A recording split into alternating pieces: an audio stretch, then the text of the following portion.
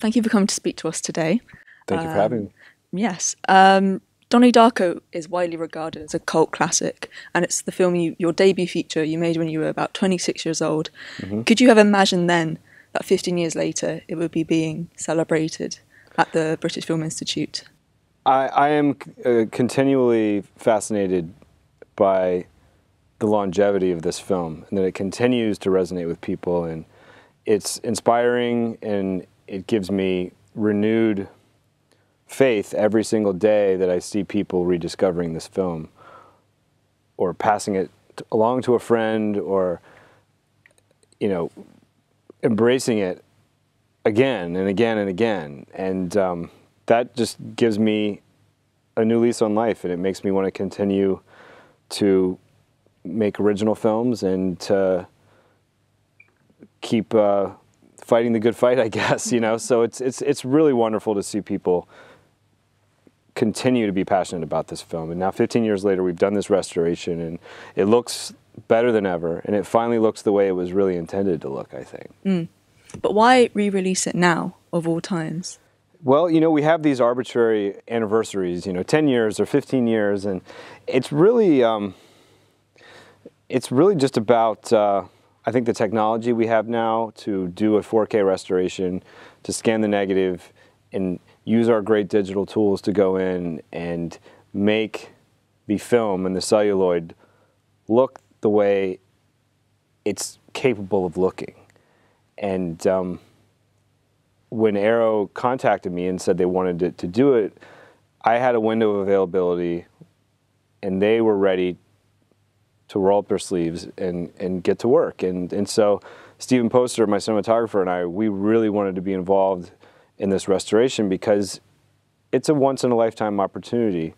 And films can be ignored, and they can decay, and they can deteriorate. And so we have the tools at our disposal to preserve them now, and it felt right.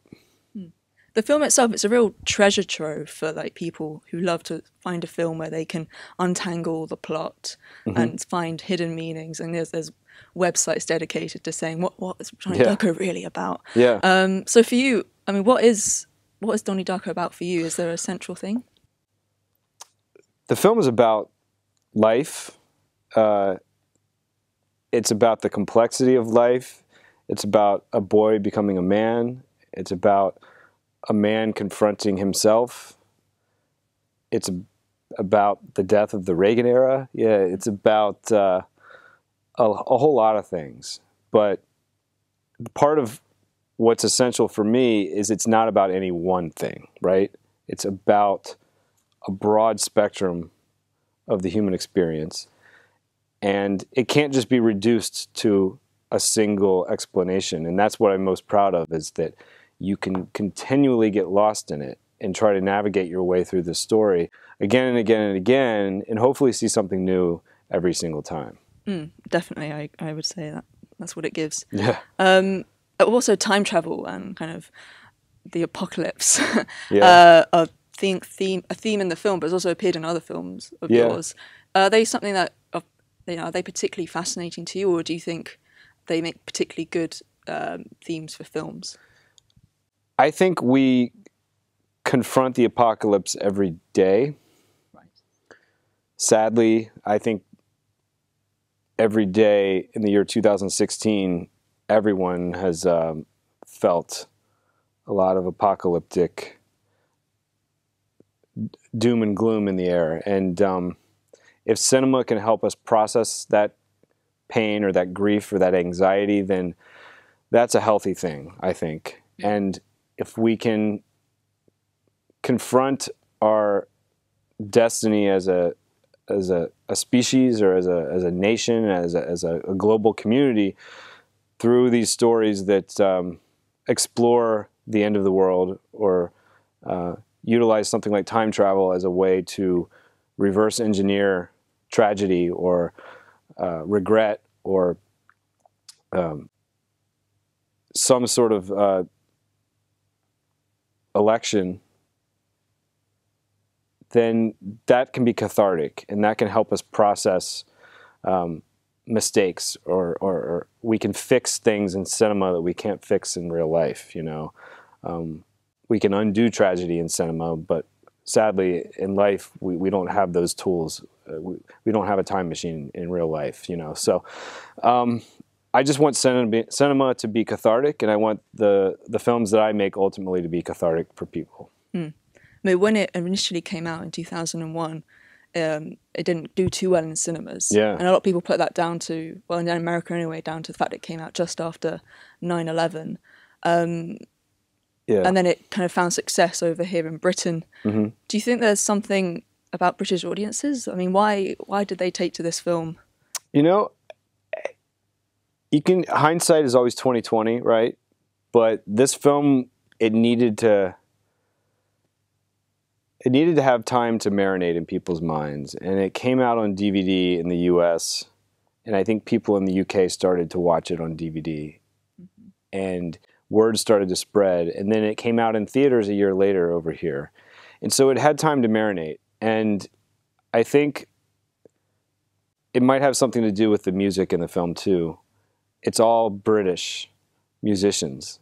And we didn't really plan it that way. It was sort of this post-punk British new wave thing that was happening with the soundtrack. And perhaps it was the music that really helped connect to British audiences. And because it is such an American high school story, right? But there's something universal about Donnie's journey into this science fiction world that is very much grounded in the American suburbs, but it's a human experience, and everyone can feel alienated, or everyone can try and confront hypocrisy, or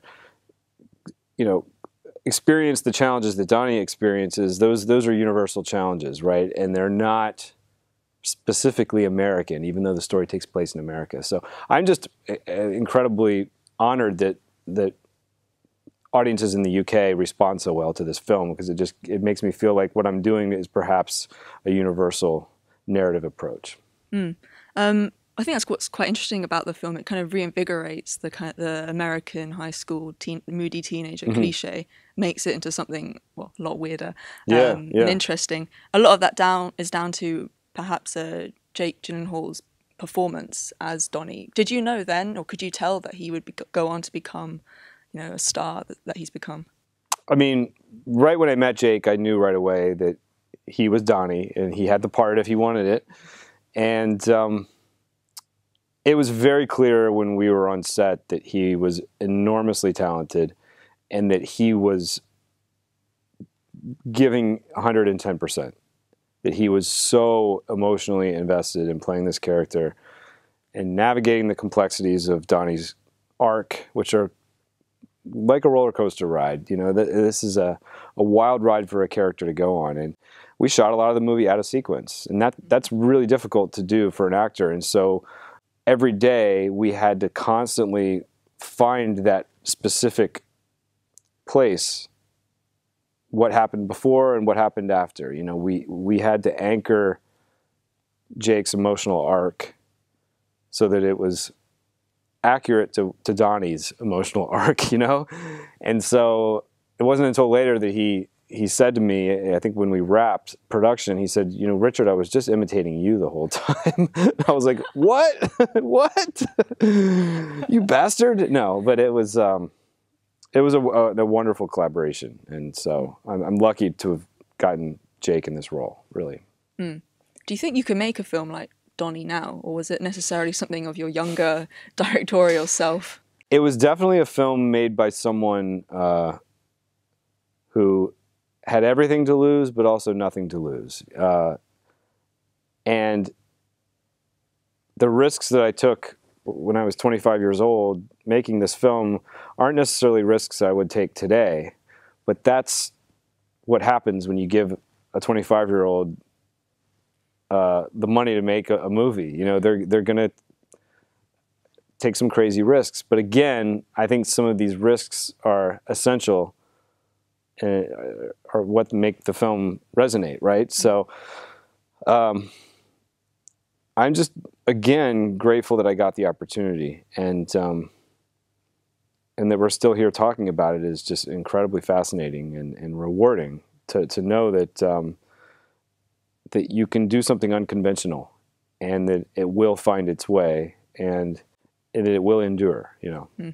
Well, brilliant. Thank you very much. Thank you. It's been you. a pleasure talking to you. Okay, thank you so much.